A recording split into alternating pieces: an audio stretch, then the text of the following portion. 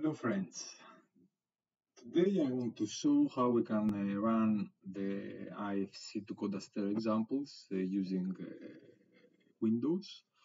So as I said in my previous video, there is no official version of Salome Mecha and Code Aster for Windows, but there is an unofficial version that you can download from this website, codeasterwindows.com, and it has some problems sometimes with the user experience, but I think that it can help, let's say, break the barrier and help us use this great open source tool in Windows. So you can download it from here, and then we can go in GitHub. Just going to follow the same procedure as the other time, so I can show to you how you can download the data. Okay, I see to Code Aster. From this repository, you can click here and download the zip, and I have already done that. So I have the folder with the files, and now I'm just going to start Salome Mecha. You have to come when you extract, you download the extract Salome Mecha, then you just click here. And we start. There is you don't need to install really anything. It's just an extraction. Okay. So I'm going to use the same example like the previous time, but this time I'm going to do something extra, because one of our friends asked us how we can also include in the output results the axial bending and the shear forces, and we're just going to show exactly how to do this. So we're going to click here, we're going to ask that we add states from a file. We're going to our file. Okay, the example is always the portal example. So this is the command file with all the commands. And here we can see that there are these red files that tells you that there are some file associations missing. You can just double click here, or better enough, I would click here. Okay, so it is about a mess. So we have to give him a mess file. And this is exactly the file.med that we have in the folder. And now we can see our structure. Nice. Then let's see what else is missing. So this is the output results. He wants to know in what file he will save the results. Again, we're going to click here, and we're just going to use result2. This is the existing result file that is in the folder. Okay. And like this, we should be ready to run the analysis. Now we want to add the extra fields. So let's see how we can do that. After we do the mecha static, that is the static analysis, we have to tell him to extract some extra fields. So I'm going to go to post-processing, calc_jump, means calculate field. And these fields are the constraint fields. Fj stands for the generalized forces, so we're interested in Fj, and we're going to select Noeu, which will also do an averaging in each node between all the neighboring elements.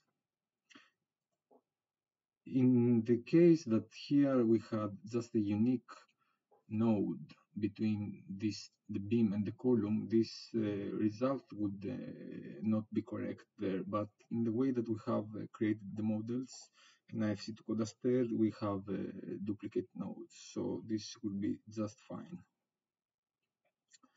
Then we're going, okay, I'm sorry.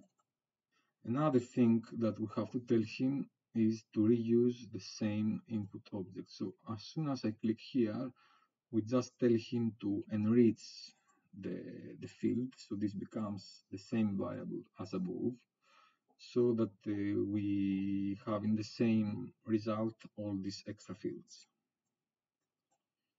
Then we just go to the output results, and we want to add an extra result. Okay, so we have the displacement depot, and then we're going to add f0 as we used before. And then for consistency, I'm also giving him a name. This is not mandatory, but since I had it already like this, I'm just going to tell him that this is the result I'm going to see in paravis, so generalized forces.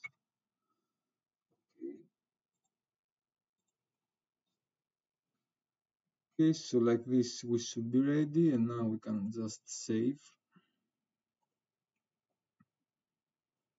We can just save the results. We have to go to desktop, examples, portal, save.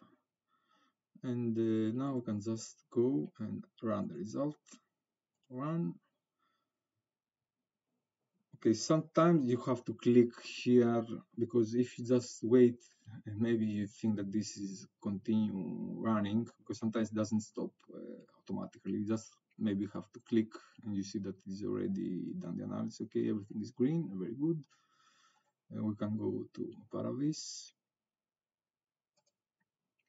and we open with desktop. Okay, and we're going to see that there is an armed file, very good.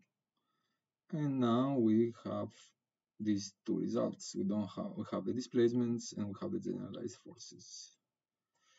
I'm going to click here, generate vectors, so that we can see also the deform shape.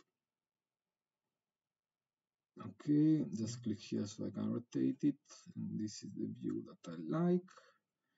And I'm going to work by vector so I can see the deform shape. I put this more or less in the middle. Now that we have two fields, we have to make sure that here is the displacement vector, so that we have the correct deform shape. And this is the deform shape, and this is as it was, as we already saw. And here we have the generalized forces. So what we have here, we have an axial force in the beam and in the columns, and you can see that the axial force has a different value for each the column and the beam. So that's what I was saying, because here there are duplicate nodes. Otherwise, you would see an average value that would not be correct. And we have also shear force out of plane that is 0, shear force in plane. We have the